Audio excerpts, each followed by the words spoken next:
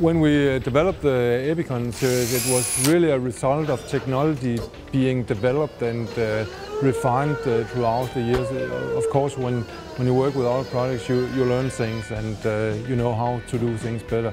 And we decided to take all these things and put them together and make a real top-end product. It's been some years since we have allowed ourselves and our engineers to just go for the highest performance and not look very much on cost. Actually, there are some expensive solutions in the EPICONs. Wood fiber cones are lightweight, stiff, well behaved, and we have a great experience with that. Of course, you need to balance everything. You need to have the right geometry, the right coating, and so on. But when you do it right, you can get really good result of that. Another example that are quite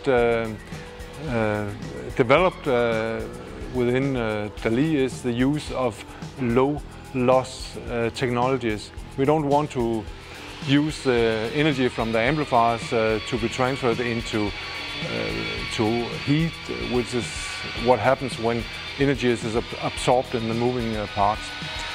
One clear example is that if you build the drivers with rubber surrounds made of real rubber, well, you get what you should expect, a rubber that stores no energy, whereas you could actually use other rubber types that would absorb all the energy.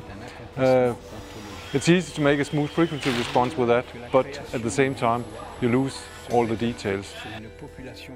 One of the things that are most remarkable to the drivers used in the EPICON project is the introduction of a new material within the magnet system.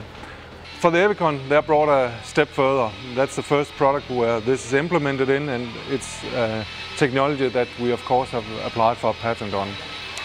The core thing is that we use a powder called SMC. It stands for soft magnetic compounds.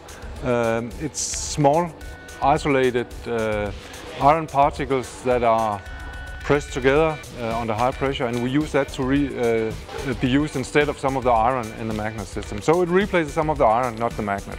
It runs through a couple of processes, and when it comes out of the pressing tool, it looks like this. Then it goes to next process and next process and so on. So it's quite advanced machinery you need to do it. In a magnet system like this is a cut through of a magnet system.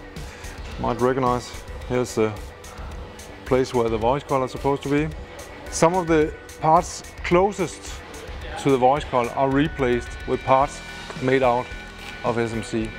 Does it do any good for the sound? Well, yeah, we believe that we can hear a clear difference, and we can actually measure a significant difference compared to normal magnet system. For me, it's been addictive. I will have difficulties to settle with normal loudspeakers now.